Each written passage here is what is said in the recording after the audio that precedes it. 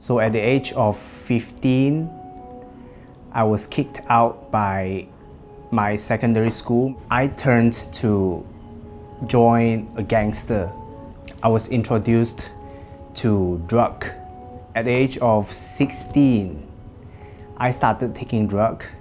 I turned to selling drug for living because, I have to support myself and also support my grandmother. And then I got arrested. I got arrested by cops. I got arrested by narcotics. I was being charged by carrying a lot of drugs because it was overload. It was against the law.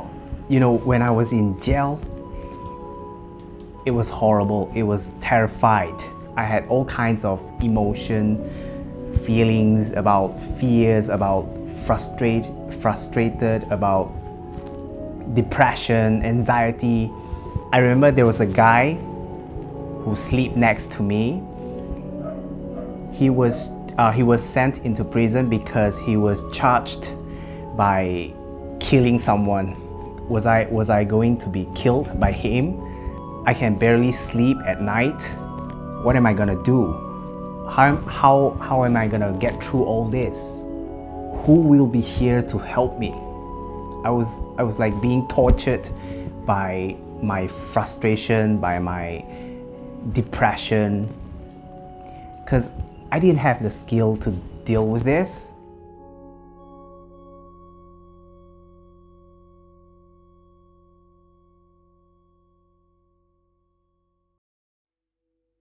My parents, who is unable to accept the fact that he is an autism child. So we've been struggling to that issue for 20 years. Especially living in Sabah, we were not aware the proper method how to deal with this situation, and it caused a lot of trouble to us. In that short period of 1 year, everything in our life changed with the mindset that we were given a chance to explore. There wasn't any type of support we can get from here in terms of our situation. The problem is not my brother, the problem is us. While actually my brother is just another normal child with different type of mentality. So if we can just accept that mentality, we just know how to deal with it, it will be easier for all of us. So we have this very Asian mentality that having a special child is something very embarrassing. Up until now, Sabah still have this mentality. Telling people you have mental issue, having depression, actually cause the people, most of the people who hear your story to back out from your life. So at the end, right, the people who have mental problem, when they spoke out their problem, they're not actually being treated or being given support. They're actually being pushed to their own self. They got even more lonelier.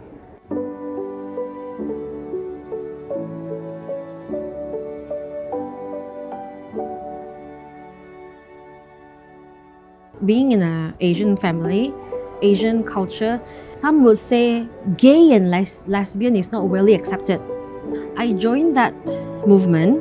It was like an open hug movement, open word of support movement where we were just like lining up in the street with a big banner saying it's okay to be gay, it's okay to be lesbian, as long as you're not hurting anyone, as long as you're living your life properly, it's okay to be who you are. It turns out 80% of the people coming to us are actually boys and men on every age gap, from primary to secondary, even men who is full with grey hair already. The first thing they did before they say anything was they hug. All of those hugs lasted more than 10 seconds. When someone needed a hug, it's like they needed shelter. It shows how lacking of support these people get in the society.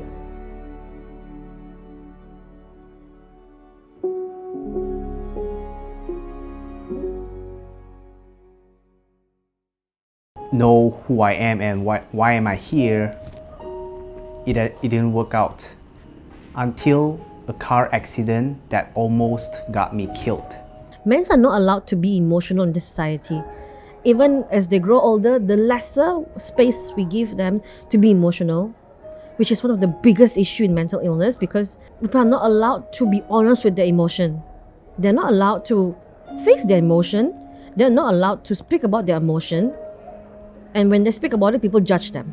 When I was inside the car, when I was driving, and suddenly I hit something and the car flied, all the scene in your life that the person that you treasure a lot, your family members, and your teacher, your friends, and those beautiful scenes, it all flowed in front of me. If that situation were to happen on me, my parents wouldn't react that way. They will know that I'm a girl, I'm a female, and things like this can make me very fragile, and they'll take more consideration just because I'm a female. When things like this happen to men, it made me realize that, wow, people don't really take them as serious as how when a woman or a female try to bring up this topic. We assign meaning to those experiences. Give a better meaning to every situation, to every experience. I believe that you will live with purpose. You will feel the joy, you will feel happiness, you will feel alive. There shouldn't be a shame of having mental issue. There shouldn't be a shame of having depression. There shouldn't be a shame of having problems within your emotion or your mentality. Figure out what are you going to do, what do you want to do, and do it.